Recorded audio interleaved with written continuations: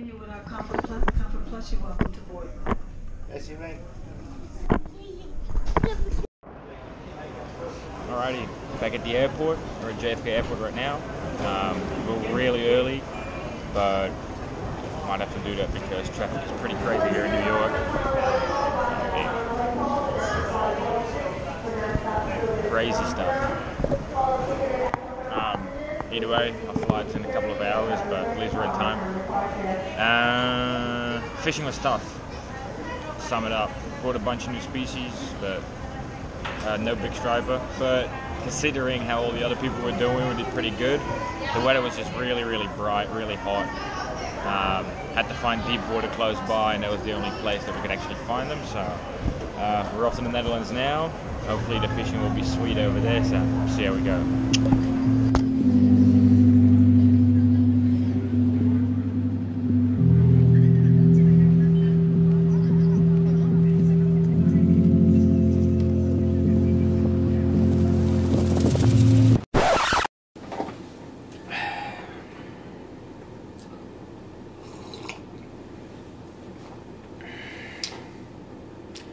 Well, we're missing a lot of footage in this video, unfortunately. A lot of it went missing. I may have deleted it by accident. It's kind of crap. That's why it took me a while to upload this video to figure out what I was going to do. So I'm going to kind of fill you in what's going to happen. Flew to the Netherlands. We've got about a week of staying there. I'm catching up with my family. I haven't seen them in a long time. And we've got about 4 days to fish in total. First fishing session was actually with my very best mate in Rotterdam. He's moved there real close to where I grew up. We ended up fishing for zander. Zander! Or as we call it, catfish bait. No. Grappie.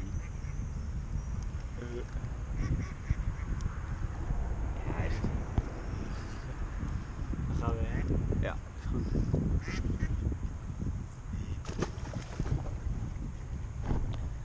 That's how it's done, ladies and gentlemen.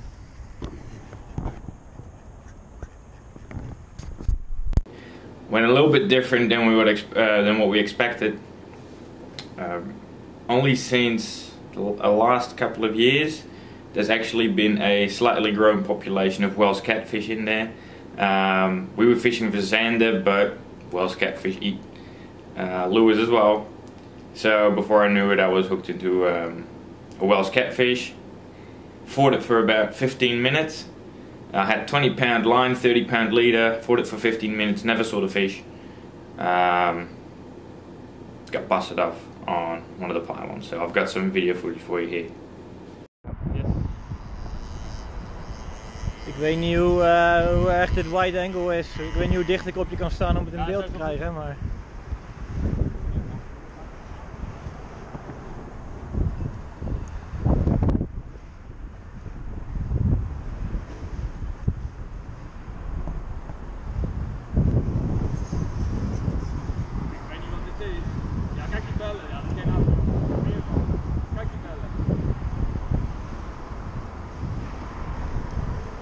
Een beetje hierheen, ja.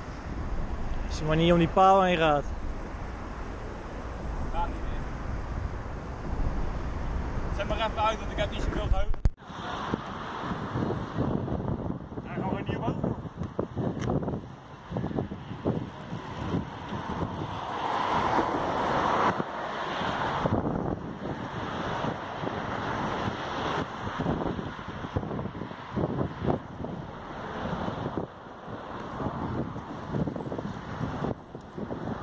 Dit is geen snoekwijzer. Dit is wel heel bizar. Als er een is het echt een mega record, maar het zou echt wel meer van kunnen zijn dit.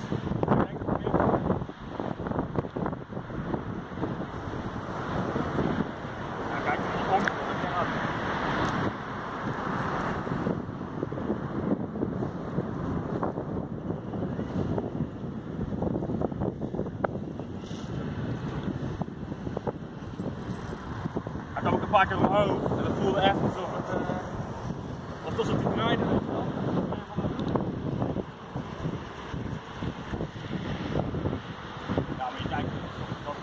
Niet normaal joh.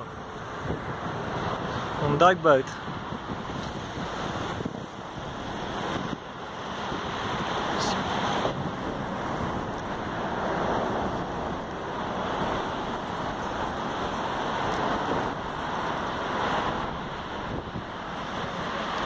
Ik wil hem wel even zien in ieder geval, maar... Ja. Now you might say you never saw the fish. How do you know it was a Welsh catfish?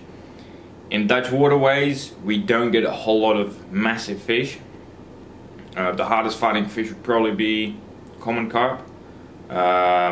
Obviously they don't eat lures, and this lure did. This fish definitely whacked the lure pretty hard. It was definitely a bite. On top of that, foul hooking a carp in that spot is the chance of close to zero, because it's kind of brackish water and carp really don't like it. So the only fish that could have possibly been it would have been zander. If it was one, as my mate said, it would have been a world record. Northern pike that we definitely would have seen in that meantime. So the only thing really is that's left is Welsh catfish. So unfortunately never saw the fish.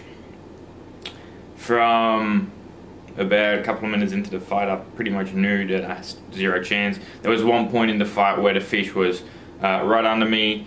I was hanging into my rod as much as possible and I just couldn't move the fish, and the fish wasn't even swimming at that point, so that was zero chance of happening regardless.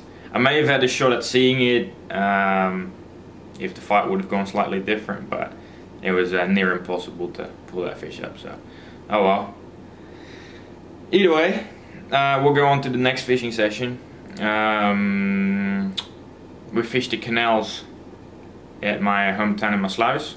Now, I'll tell you a cool story about Maasluis. Maasluis is one of the most awesome locations in the Netherlands to fish, for a couple of reasons. We've got the Maas River there, and in the particular section where Maasluis is located onto the Maas River is actually a location where you can fish for both freshwater and saltwater fish at the exact same spot. In one spot you can catch redfin perch and zander, as well as asp and ide, which are 4 predatory fish from the freshwater. But you can also catch sea bass there, catch sea trout there. We've caught Atlantic cod there as well. Wide variety of fish. So it's pretty cool. I was very lucky to grow up there because it's a very fish-rich environment. But Maasluis also has some great northern pike fishing. Very big northern pike in the Dutch canals. I've caught them up to 121 centimeters, which is about or just under 4 foot. So there's some big fish in there. The pike were going off the moment I started fishing. I missed about. I saw some redfin perch with me, so I tried it for redfin perch.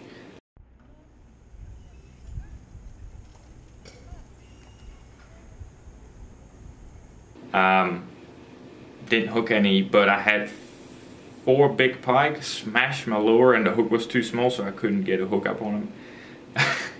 But I switched over to a big swim bait. Well, not big. It's one of the homemade ones that I brought along with me. That's pretty much destroyed right now. One cast and pretty much got a really nice northern pike.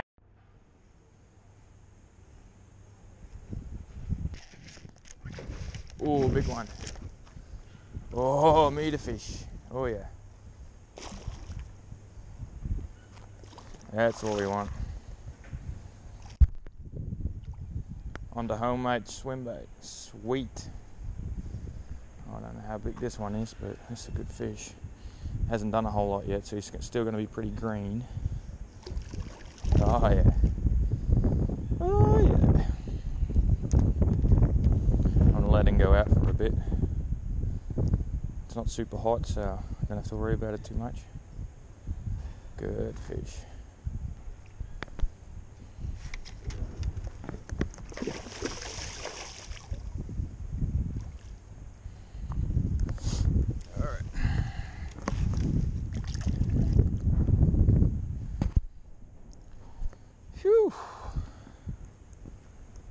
Decent one. Good fish.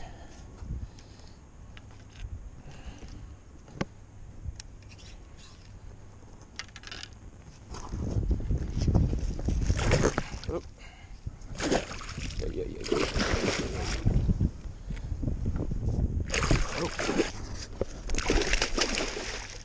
Ow.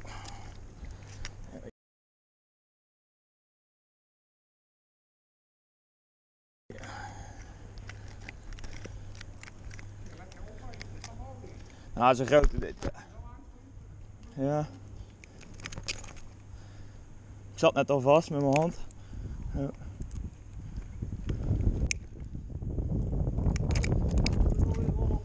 Ja. Ja. Hele beste.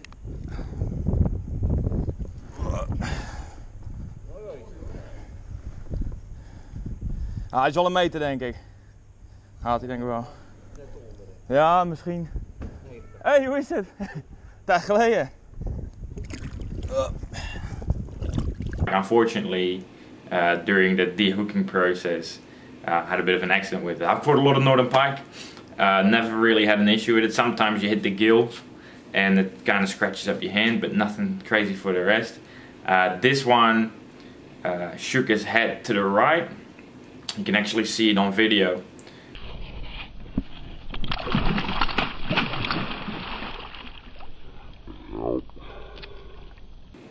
He shook his head to the right, and one of his bigger teeth on the bottom jaw actually punctured my thumb pretty badly, to the point that I had to go see the doctor the next day, who informed me that I was quite lucky that my tendons hadn't been shredded, because I had to go to a surgeon to get them attached. So lucky for me that my trip didn't end there, but I did have to fish for the rest of the trip with a freaking bandage wrapped up over my thumb, because we didn't want anything to go into the wound. It stayed open for quite long, but it's healed up pretty nicely right now, so not too bad. But it looked pretty grim. I've got some footage of that right here. I told YouTube that it's for informative purposes, to show you what went wrong, so let's keep it for informative purposes. But here's a short video of what my hand looked like right after it happened. And we're back home because pike have teeth. This is lovely. Tore me up all the way from there. I'm bleeding like a... well, I'm not going to say that. Ooh.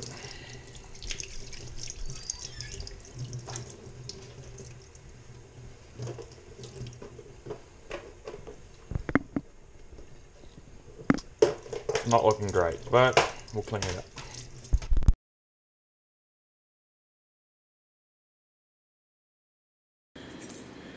So this is the swim bait that I got the pike on. You'll see it in the video. The lure was already damaged beforehand, but that pike made it a little bit worse.